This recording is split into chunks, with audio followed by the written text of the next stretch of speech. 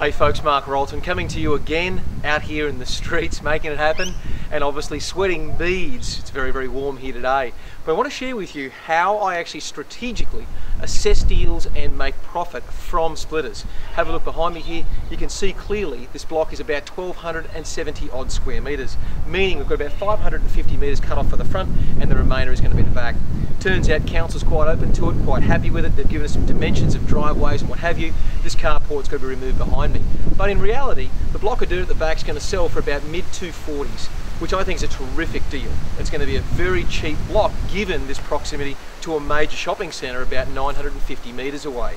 So it works. The block's probably worth about 265 to 269, and in retrospect the house here is probably worth about 440 to 450.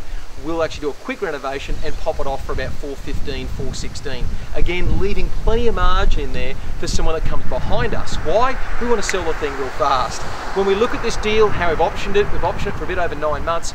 We put it together, there's $97,000 worth of net profit after all expenses, council contributions, DA, approvals, consultants and what have you. So just short of $100,000 in this market and selling somewhere between 6 and probably 9% below the market value for the block and the renovated house at the front. So this is exactly what I'm talking about. These things are everywhere. In fact, this whole street is actually blocks that are exactly the same size as this. So this is what I'm talking about when you find the deal belt. I look forward to sharing this knowledge with you and seeing you exhaust this extensively.